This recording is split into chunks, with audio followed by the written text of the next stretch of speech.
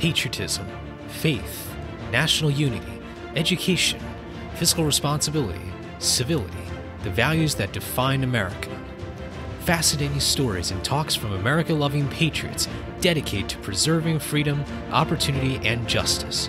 Welcome to the Friends and Fellow Citizens podcast.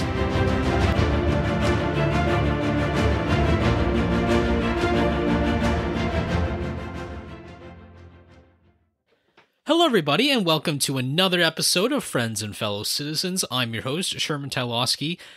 Once again, thank you so much for listening into this episode. I hope you enjoy it.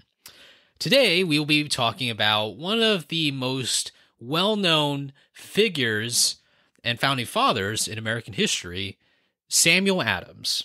Before we get to this exciting guy, I want to first make a quick announcement. Next month, I will be making an announcement about the Patreon memberships. I've been thinking a lot about adding more benefits to our Patreon members and switching things up a little bit, but I'm going to make that very clear to all of you next month, and I will let you all know when that will happen. And I guess this was an announcement about an announcement. But anyway, just make sure you stay tuned for that, and let's get right into today's episode. All right, now you might be thinking, when you think of Samuel Adams, or when you hear Samuel Adams, you might be thinking of the beer that you get at the supermarket. Well, I can tell you that if you do enjoy beer and you like Samuel Adams, it would be very fitting to get a bottle right now of Samuel Adams, kick back and relax and listen to this episode about this founding father. All right, we're going to start off with his early life. He was born in Quincy, Massachusetts on September 22nd, 1722. And Adams was born to a pastor, and his father was very influential in politics at the time. They were especially very involved in popular politics. Adams really got that influence early on, but that wasn't really what he wanted to do initially. He actually wanted to study law. He didn't really go down that road. Then he also obviously knew that there was the area of business. His father was a merchant, and he thought, well, I might have gotten the genes from his father. Well, I guess maybe the genes skipped a generation, because Adams was not so good with money. And we'll talk a little bit about his financial situation later on in his life, a little bit later in the episode. But basically, I don't know. He would not be a great treasurer, let's just say. He got some money from his dad, but somehow he just kind of just spent it, and he didn't really have anything to show for it. So business, not his style. Well, then he realized that something was going on in the colonies that he absolutely was not okay with. There were acts like the Sugar Act and the Stamp Act, which were absolutely hated by everybody in the colonies. People thought it was outrageous that they had to pay for additional tax that frankly didn't really mean that much. It was just kind of another way to get money. And to say that Adams was angry about this is really an understatement. I'm surprised at how at times he was able to even keep his composure from what I've read, and he really took advantage of writing, and he just went ballistic on the Stamp Act, on the Sugar Act, on the British. He read a lot about the fall of the Roman Empire, and knew that if this environment of political discourse and of this tyrannical nature keeps going, you're not going to have a country anymore, not much less an empire. And he really started getting involved, even at lower levels of government. He was always trying to find opportunities to get his opinion out and to really speak to the average person. And yes, he was, like I mentioned, in government, but I think this is really where he gets his talent, which is the writing and the oratorical skills. He was a really good speaker. In 1768, he helped circulate something called the Massachusetts Circular Letter. And this is essentially a protest against what was newly introduced as the Townshend Acts. So after the Sugar Act and the Stamp Act were hated, the Chancellor of the Exchequer, essentially the treasurer of the British government, Charles Townshend, erroneously thought that his ideas of taxes would be a great idea. Well, apparently not, because this letter, I think, is really the precursor to what we know as the American Revolution.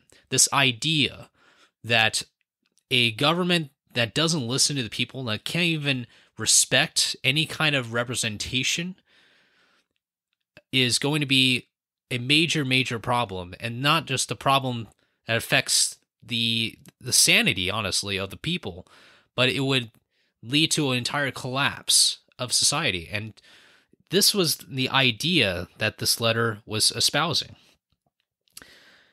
I'll read some excerpts from this letter to you. I won't read the whole thing. It's a little bit long, but I'll read a couple of excerpts here.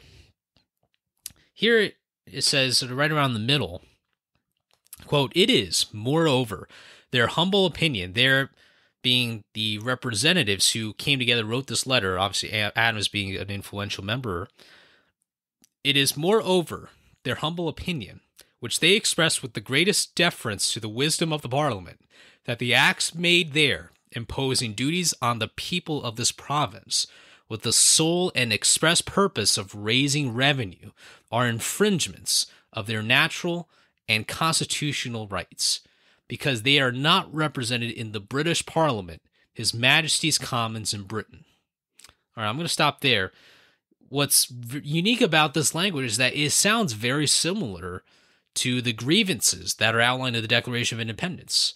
And if you're thinking that, you have the right idea, because this really is one of those written documents that doesn't get a lot of attention nowadays, but it's so important to recognize how big of a deal this was. Complaining to the king, especially if you're the colonies, I mean, you're like you're an ocean away.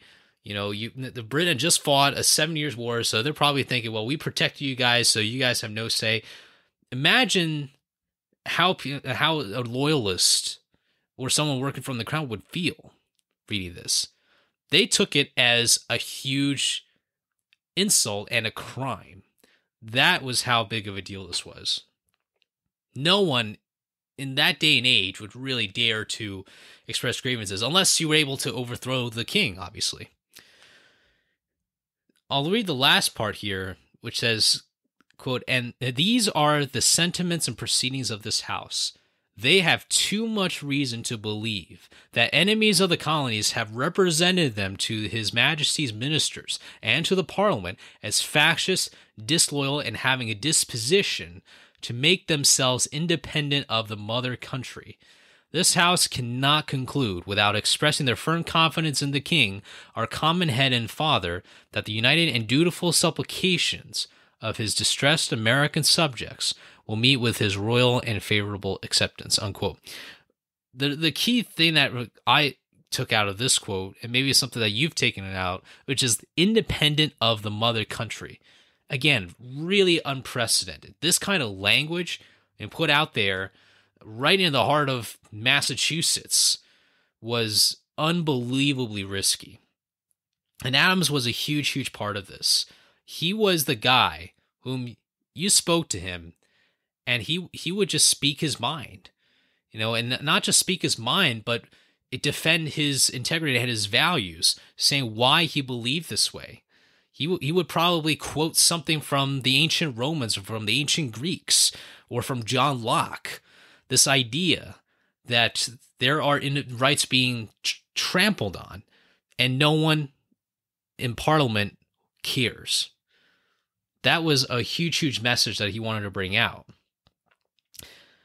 Well, this actually turned out to be very consequential, because later that year, the British send troops to Boston.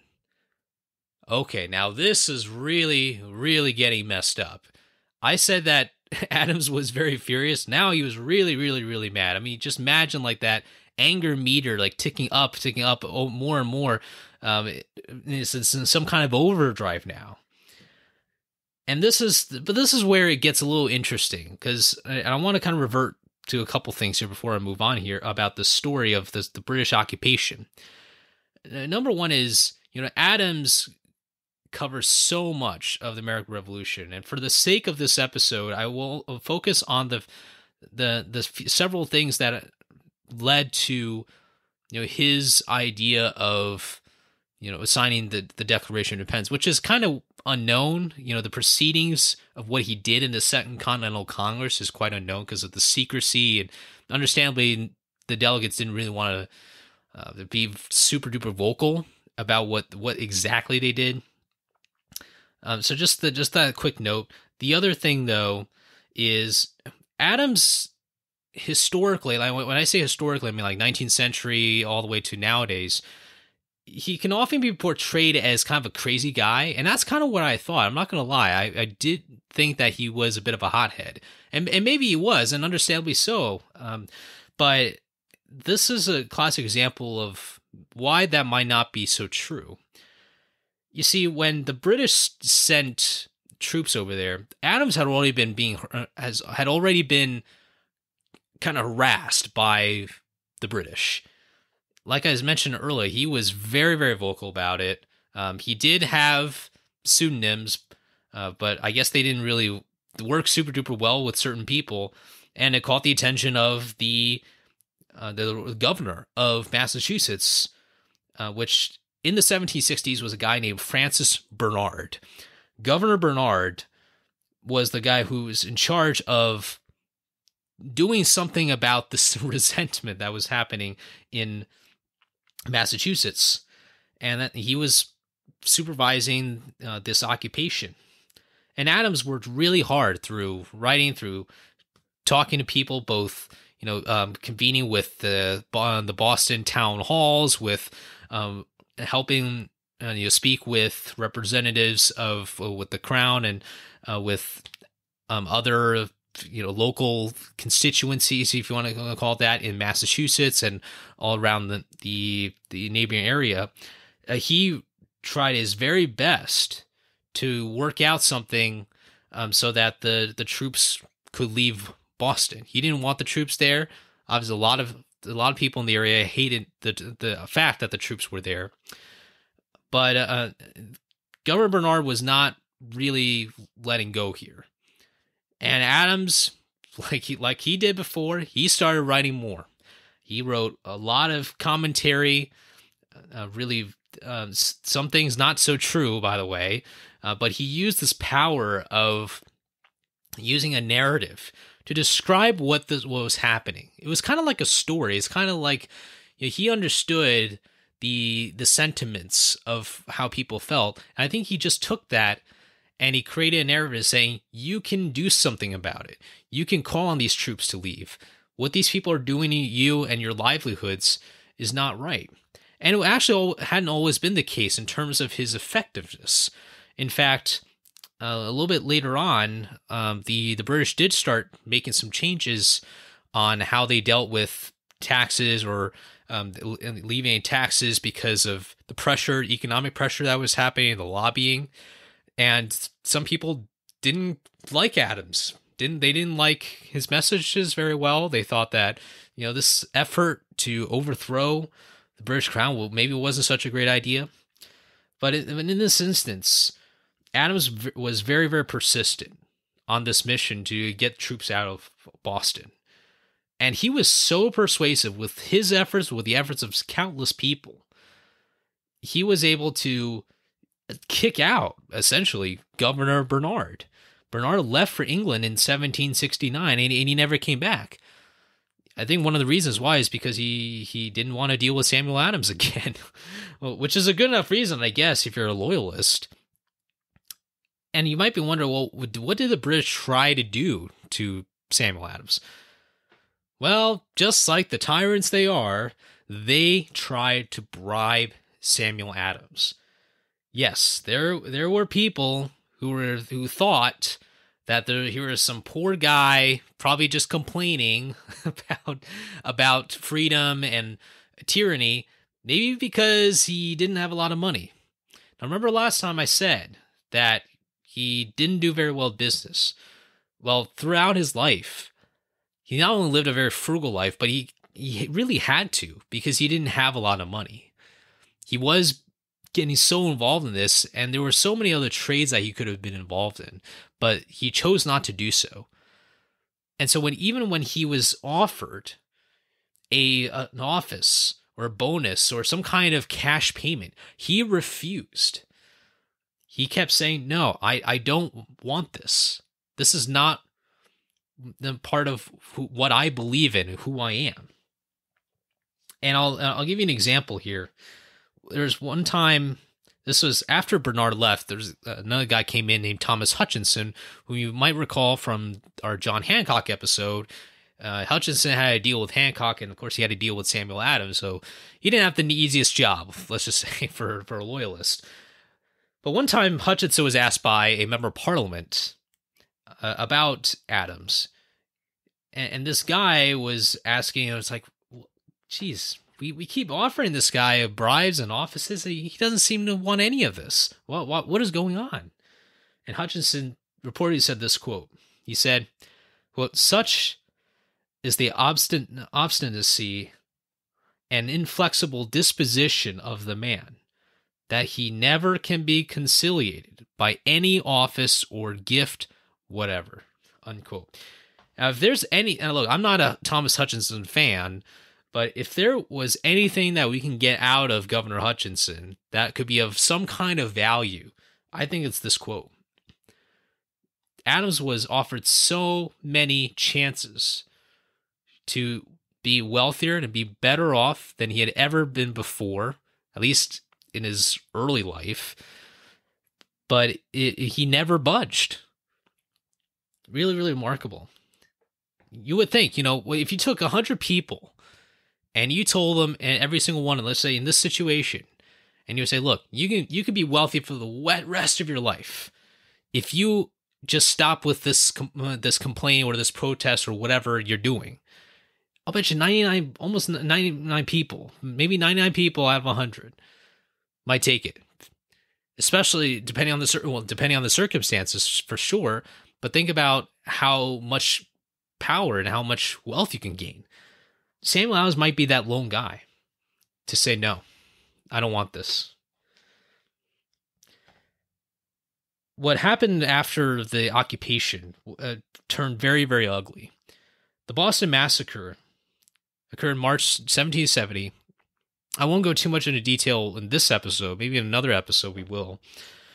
But this was really because the troops obviously never fully left, even with a lot of convincing. Troops still didn't leave, and we had 5 colonists dead. Adams knew that he needed to take advantage of this. He needed to show the British that this was just the beginning of a long train of grievances. I'm going to quote from the Declaration of Independence.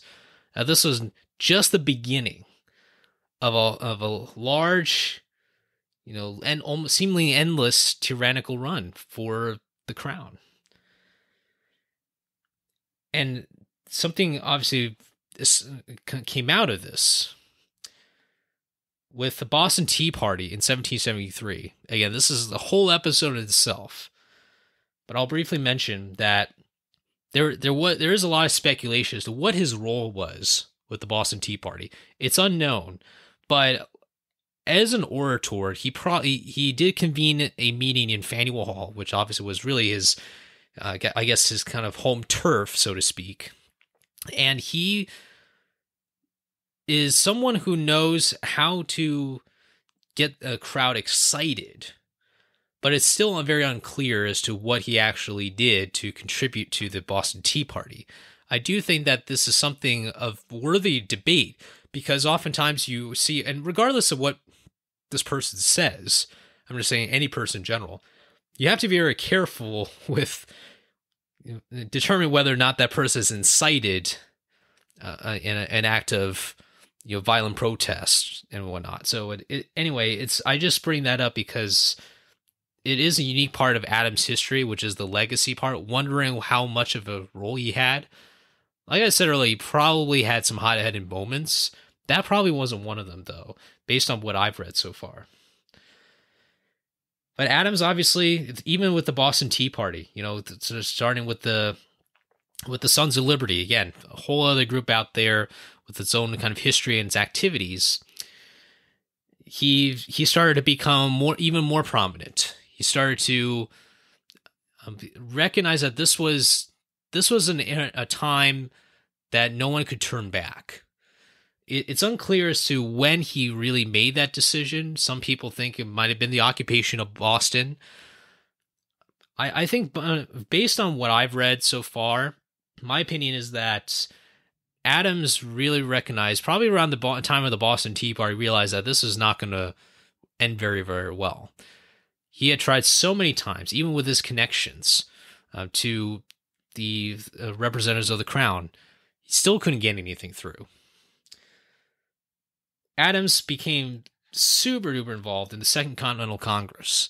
This is where he really gets a lot more prominence and a lot more recognition for his achievements. While we don't know the exact details of what exactly he did there, we get a sense that he worked on a lot of committees, worked super duper hard. He was even able to convince maybe some moderates who really didn't know which way or another. They knew they were taking a risk. But Adams was very, very persuasive, and he was able to get a lot of these people on board for independence. He helped pass the Declaration of Independence. He signed it, just like the other signers. That's why he is number 4 in our Sacred Honors series, probably the 4th person to sign the Declaration of Independence. Later on, he helped draft the Articles of Confederation. After all that fighting, I mean, he helped draft it. This idea of republicanism, of state sovereignty. State sovereignty meaning like talking about the individual states. So this concern about a big central government. Those ideas were really espoused by Samuel Adams. He helped, he even went back to Massachusetts. It's kind of interesting. He went back to Massachusetts. They had a state constitution out there. It was actually initially rejected, but with the work of him and his other colleagues, they were able to barely pass it. But they implemented checks and balances, implemented annual elections. Many of those things that he was fighting for in the American Revolution were being implemented right in front of his eyes. In fact, during the American Revolution, you might recall that John Hancock was a kind of like a mentee of Samuel Adams. And they worked very well together for a while. But after the Second Continental Congress, they actually had quite a bit of tension between them, which is sad because I think they probably could have worked on a lot of more things before. Alternate history is very, very challenging to examine. But what's interesting is when the Constitution was coming around, I'll just kind of briefly mention this, but he and John Hancock realized, we have a lot of differences. We didn't get along during the Continental Congress or after, but we have a lot of concerns with this new Constitution. We have to get a Bill of Rights. That would have been the kind of conversation he had with John Hancock, and successfully he was able to spur that movement for the Bill of Rights. He also obviously supported Washington. He had a lot of confidence in our show's namesake, of George Washington and his faith in Washington as a commander-in-chief. I think Adams had a lot of respect for who Washington was. Adams, was not always the most successful guy in politics. I know that he was very, very prolific in the writing, but he went back to the state Senate in Massachusetts, but he he was definitely a guy who could question your virtues if you were not completely on board with his idea of republicanism. That probably was one of the reasons why he lost at least a few congressional races. He actually ran against John Hancock at one point, supported another challenger, James Otis. It was very... It defines a lot what Adams was as a person. He was someone who was well-read. He truly believed in these values, and oftentimes it cost him. It certainly cost him his fortune. Again, like I said earlier, he could have been a lot richer had he went along with what Governor Hutchinson was offering, or Bernard, even Thomas Gage, the British commander or governor. He probably could have gotten a lot from him, but he just would not. He would not compromise his integrity. He felt so passionate for these views that he was just never ever gonna let it be bought off. I want to, before we get to the reflection phase of our episode today, I want to read a little bit from a letter that he writes, and he writes it as Candidus, which is a pseudonym for himself, and he writes in the Boston Gazette on April 12th, 1773. So this was several months before the Boston Tea Party. And he writes something that I think is very, very interesting. I won't read the whole thing again, but I'll read a couple parts here.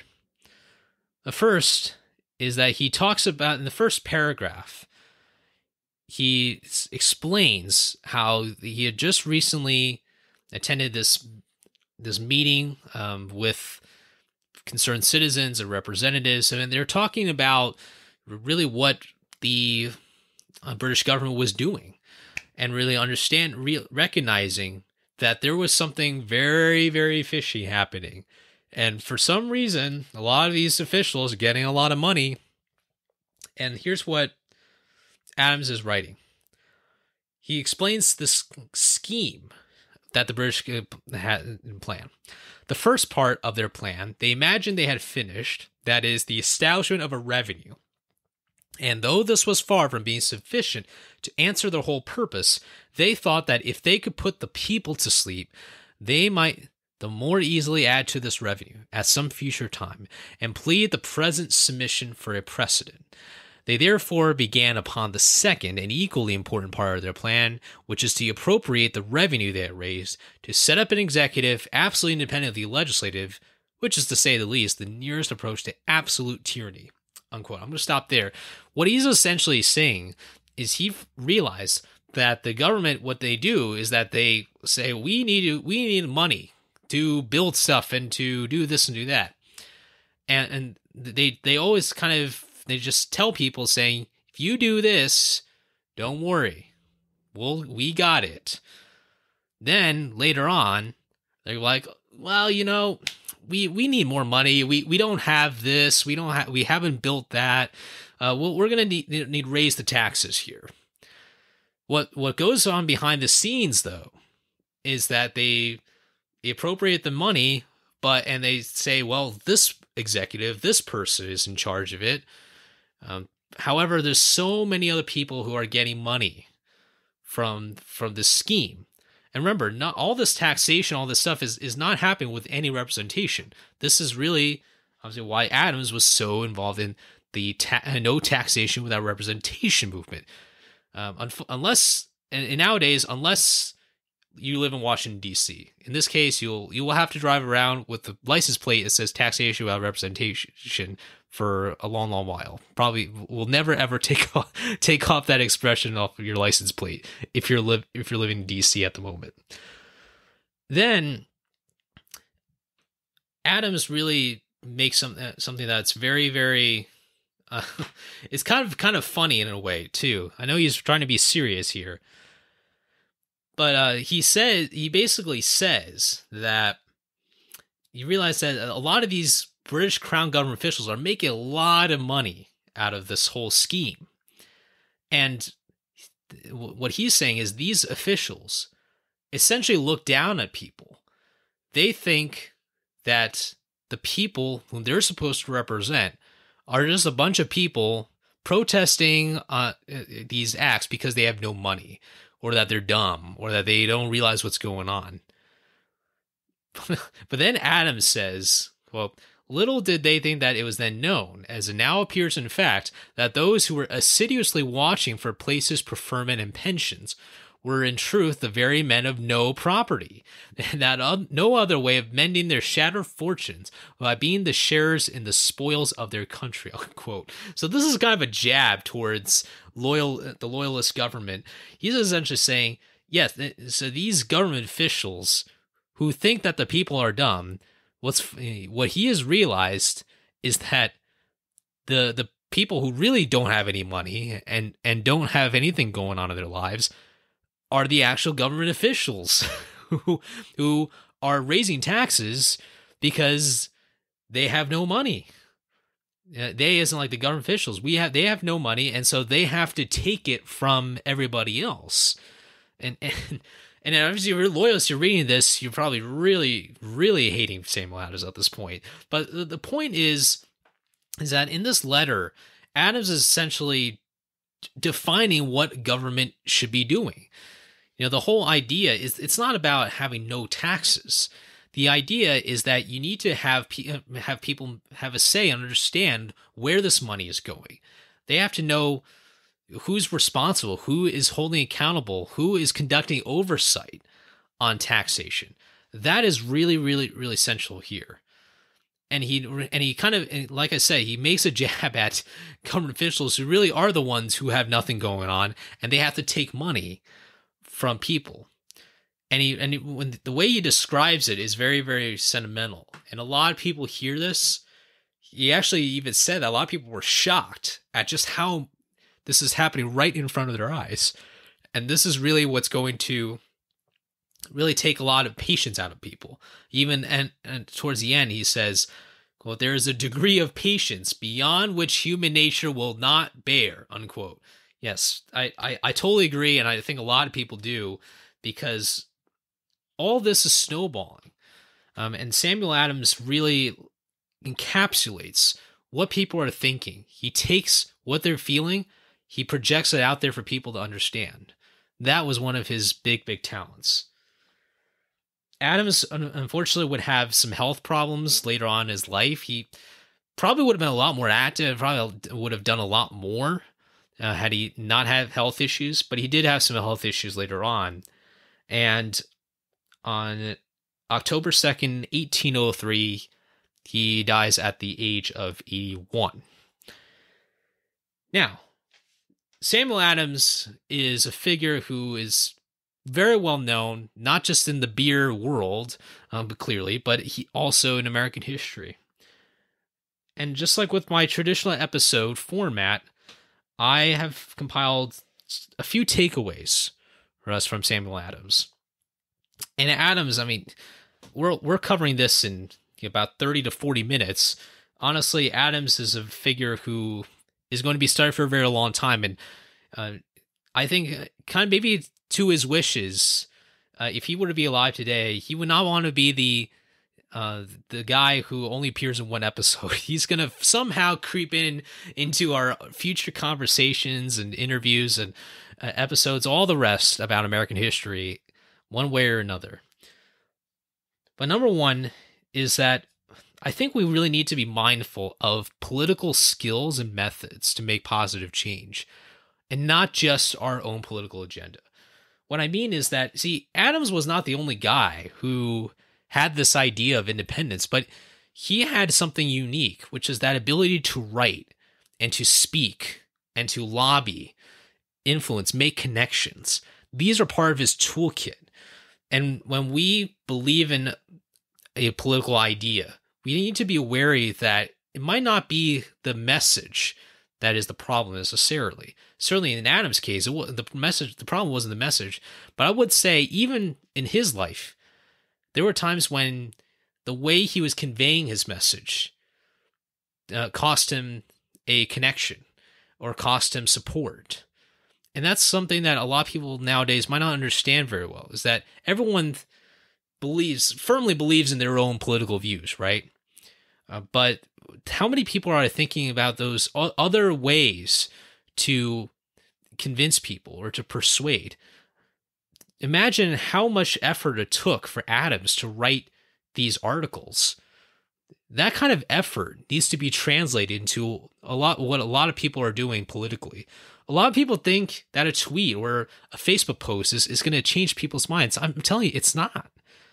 It's a long process. It takes some people are going to be persuaded in different ways. You can't change a person's political view overnight. And certainly Adams, I don't think ever really believed that either. He always believed that he needed to continue to write and to speak to people and to rile people up and to bring a crowd and everything, because he knew that this is how people get involved and connect with one another.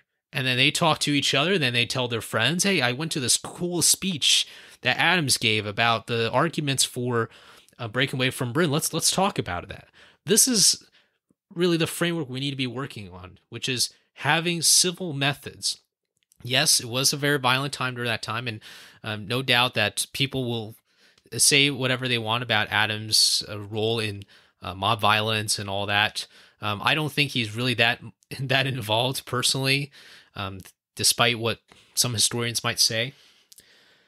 But anyway, just be mindful and make sure that when you convey your message, make sure you find those persuasive avenues, ones that require a lot of hard work and a lot of research and dedication, so you can get your message across to people who might be maybe on the fence.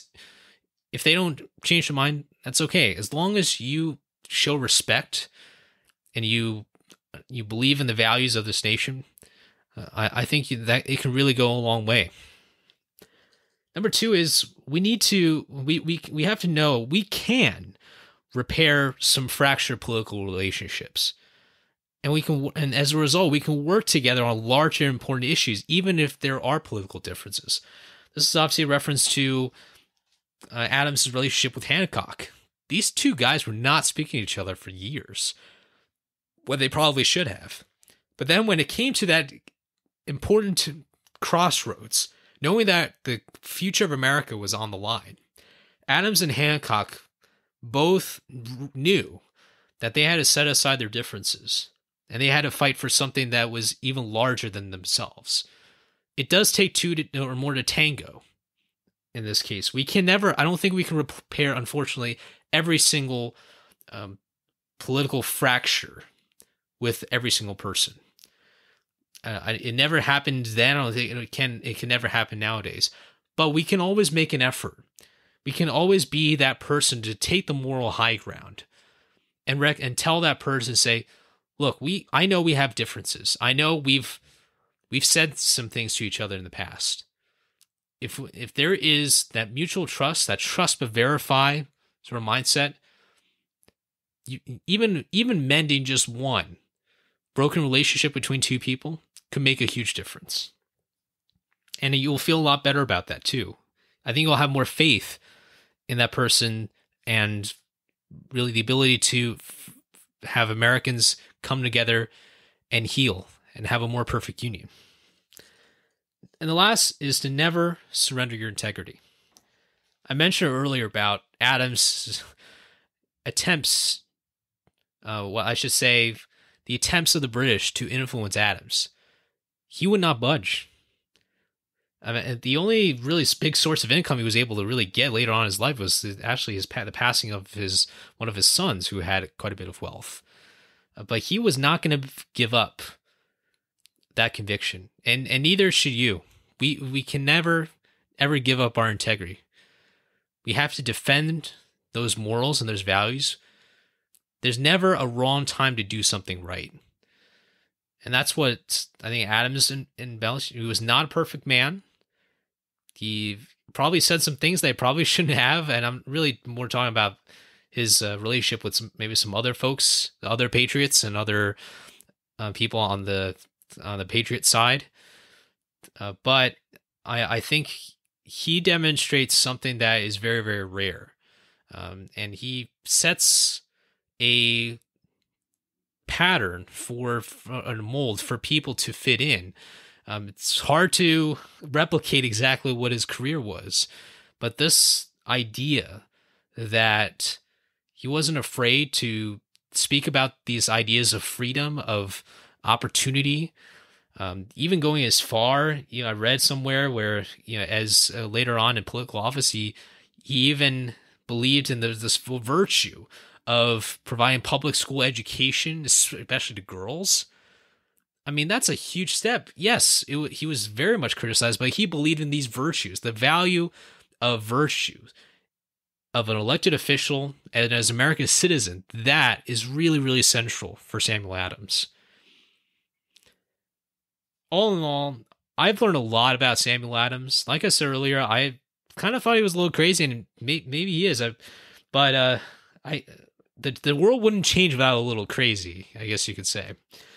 But Adams really was, I think, so successful in being able to bridge a lot of divides that a lot of people might not have had the courage to do so. So I hope you had a great time listening and learning about Samuel Adams. You probably finished your bottle of beer if you were drinking it as you were listening, and I hope it was as delicious as the freedom that Samuel Adams helped fight for. Thank you so much for listening to this episode. I hope you enjoyed it. Make sure you subscribe to this channel. Look out for future announcements about Patreon, about other news that are coming for Friends and Fellow Citizens. Have a great rest of your day, rest of your week, and remember, a day in America always gets better when we are with our friends and fellow citizens.